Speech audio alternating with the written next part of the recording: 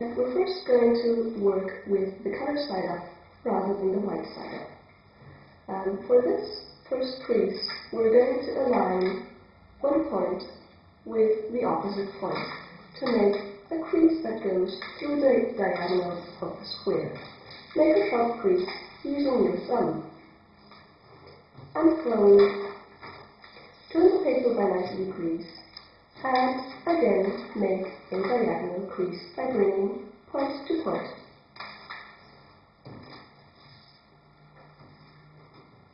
Unfold, and now turn the paper over so that the white side is showing. Now fold edge to edge to make a horizontal crease. Again, make a sharp crease using your thumbnail. Unfold, turn the paper by 90 degrees, and make another horizontal crease by aligning the edges. Now take up the paper with that last crease folded and push together to get a preliminary base, where you have 4 flaps, 2 on each side. Now with these closed edges in the top, fold the edges to the central crease. One on this side,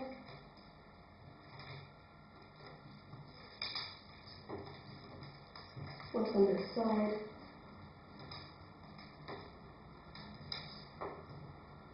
flip the model over, and again on this side.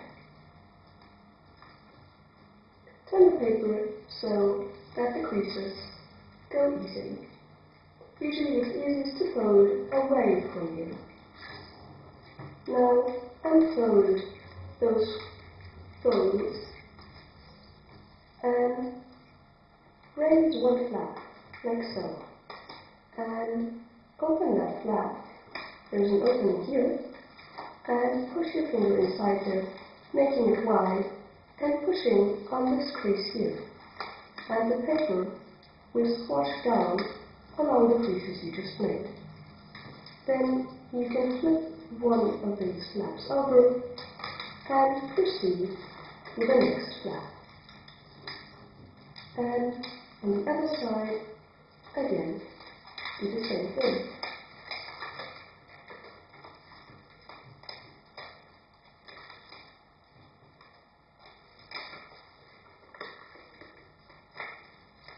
Like so.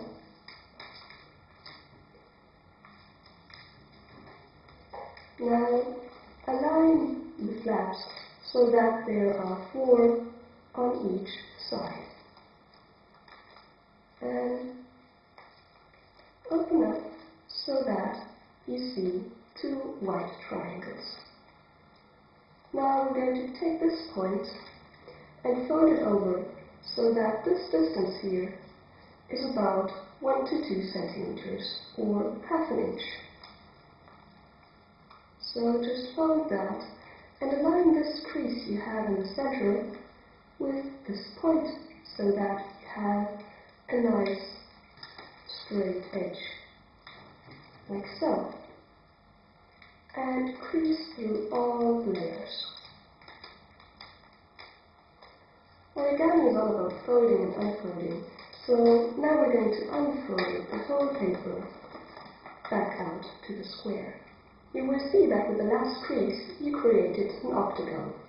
Now at the points we're going to fold along those creases, just bringing in the points and extending the creases right to the end of the paper.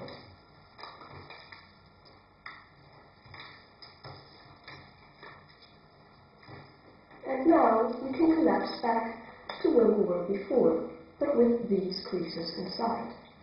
So you can see lots of creases. Just fold it along one of the mountain ones, and then there's a valley fold and a mountain fold, always next to each other.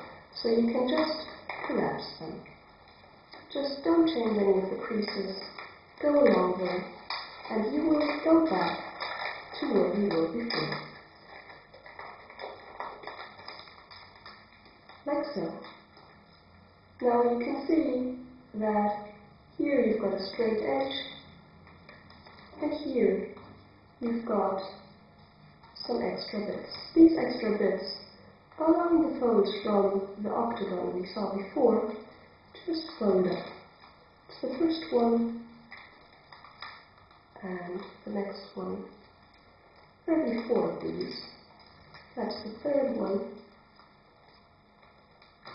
and the 4th one's over there,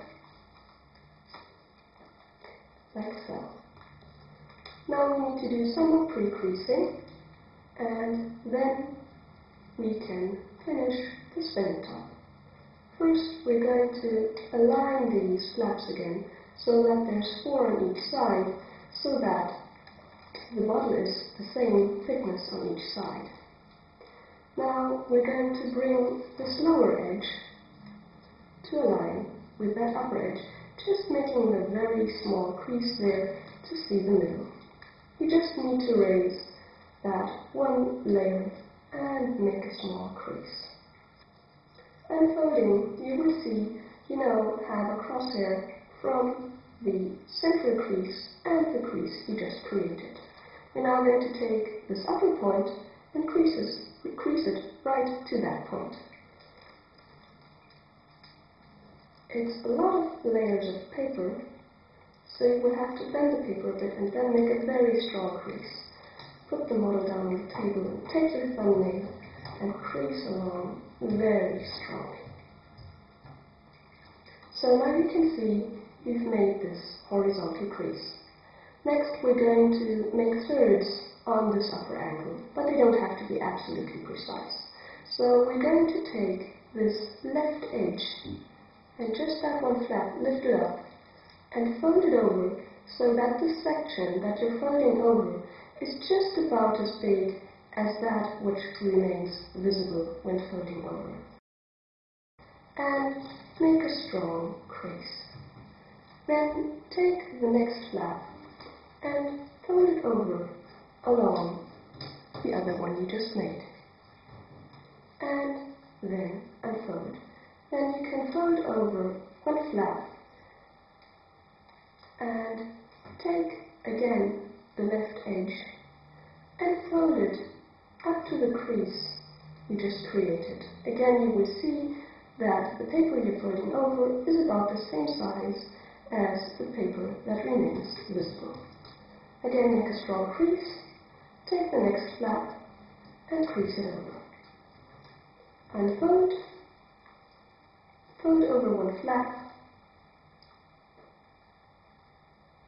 again make a crease to get that 1/3, take the next flap, crease it along, unfold, and proceed until you've gone through all 8 flaps.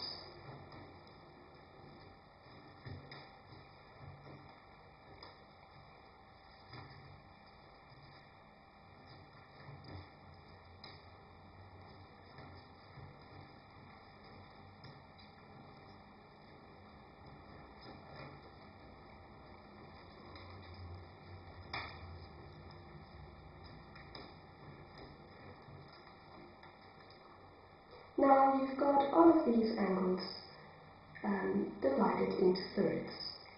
Next, we're going to make some creases down here. These creases are going to start right in this point where the central crease meets with the horizontal crease. So put your thumb right there at the point so that the crease starts there. Then take one flap, fold it over, keeping that thumb there so there's some pressure here, and start a crease there. Then take this point here, you can see, from the flap, and align it so that the central crease aligns with that extra layer of paper, and then crease